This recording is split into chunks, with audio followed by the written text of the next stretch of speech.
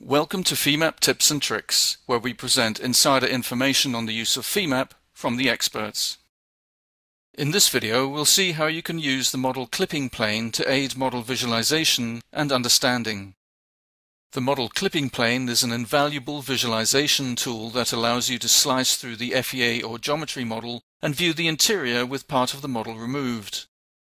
With the model clipping plane switched on, it can be dynamically controlled using the Alt key and the middle mouse button, enabling you to interactively slide the plane through the model.